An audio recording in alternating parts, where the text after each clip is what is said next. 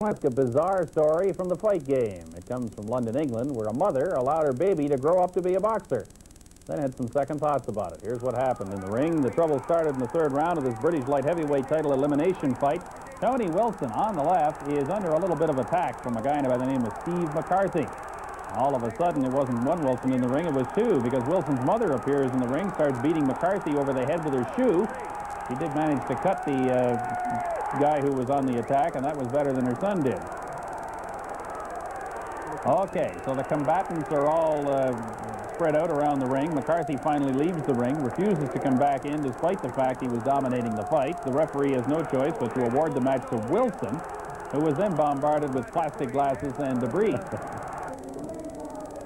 McCarthy came back to appeal for calm as the crowd began to fight each other, and meanwhile a stunned and shocked Tony Wilson was escorted away from the ring.